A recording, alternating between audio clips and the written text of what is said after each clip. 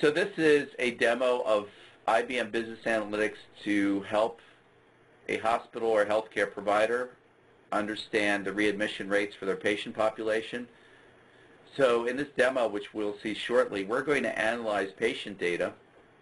And this is data about patients that onboard into a local hospital with various levels of pneumonia, maybe acute or non-acute pneumonia conditions. And what we're going to see here is that we are trying to improve our ability to do a readmission study. So we might take these patients and follow them through, maybe marry up the historical data with the patient and some contextual data, maybe data in the form of notes as the patient works their way through their treatment path at the hospital.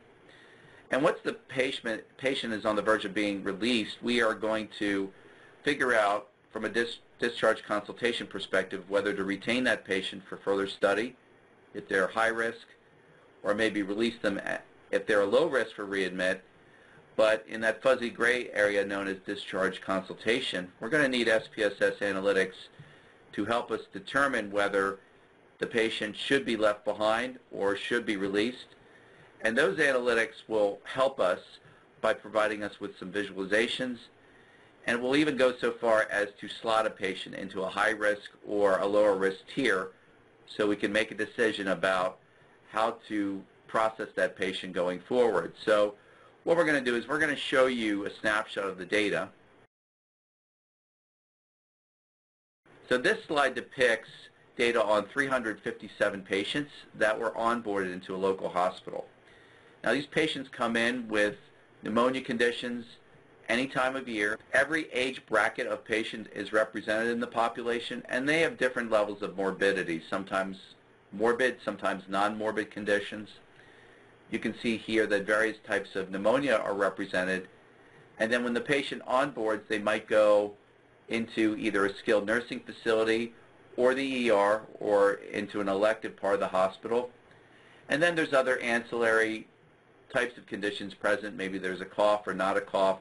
And we even pull in, although it's not shown here, the temperature of the patient and other statistics that we retain when the patient comes in. So what we're going to do is we're going to go into SPSS Modeler. So the IBM SPSS product, first of all, reads in your source data. You can see here that we've got various types of information that we're going to look at. We have a statistics file on these patients. So we pull this in from the palette, and we point this here at the data file, and it reads it in, so you can see a copy of the same data file I showed you earlier. So now that we have the file intact, we're going to take the step of creating this numerical index called Numeric Readmission. We're going to recode the readmission from a yes/no variable to a 1/0 variable, and this comes to us from the Field Operations tab. And if I highlight the derive algorithm, it says that we can allow new fields to be created. So I'm just going to put this here for reference. And double-clicking, you can see that I have set up this readmission field so that if it's a yes, we recode it as a 1. That's where this calculator comes in handy. We can put any expression we want and check it and build it. And if it's not a yes, it comes in as a 0. And if I hit the preview button, you're going to see that the numeric readmission rates are going to average out to a 0 or a 1, and this allows us to take the average of different parts of the portfolio to see if that patient part of the portfolio falls into a low risk or a high risk category. So I'm going to close that out. And now what we've done is we have set this up so that we can view this data. We've actually taken in all these various data elements as inputs for our analysis. We're not going to really worry about the numeric readmission rate, and we're going to get some information that we think is outside the scope of this study out of there by clicking none. In other words, not looking at these variables. So as we do this, we're prepping the file so that we can do some analytics and some graphing. So now, when I'm getting ready to model the data, I go to the Modeling tab, I go to the Segmentation step, and we are going to select a clustering method. And the clustering method that we select is going to divvy up the data into several populations. I'm going to highlight this algorithm here, and when I double-click on this clustering node, it puts it to the right. And what I've done is I've selected every field that I want to model, and I run this by hitting the Run button, and it creates this nugget with two different patient populations. So let's compare what's in these populations. We've got one peer group that's 65 years old. Typically they'll get admitted to the ER, and there's another peer group that's older, that's 68, and this peer group is being admitted at a lower rate into the ER. So you can see there's many similarities, there's some differences. Some of these patients are admitted or discharged after being held over for many months, and some of them are admitted and discharged in the same month. So there's different lengths of stay involved, and we would suspect that admission rates or readmission rates would differ. So what we're going to do now is we're going to prep the file to take a look at the peer groups. I'm going to come in here, pull in this metadata element. So metadata is a way to code your fields so that they perform the way you want them to perform. I'm going to go into the peer group category and read this in, and you're going to see that there's a 2 or a 1 category that we're going to make the target of this study. So now I can visualize the data by graphing it. I click on the graph function, and you can see under Graphboard we can create graphs based on selected fields. So let's put this here as a reminder. So now I'm going to click on this, double click, and now I'm going to build out the graph that takes a look at the different peer groups. So peer group 1 versus 2, we're going to do a bar chart on it, and clicking on the Detailed tab, I'm going to click all the way down and find those readmission rates. Now, we're going to color code this in such a way that you can see differences. So you can see one group has a higher readmission rate than another group. So we're going to be curious about the readmit rate here in red. So now we want to develop some business rules about readmission. That takes us to the Modeling tab. And if we go to the classification step, we actually have 4 different ways of creating business rules. From CHADE to Quest. These are various decision rule trees that are either complex or simple.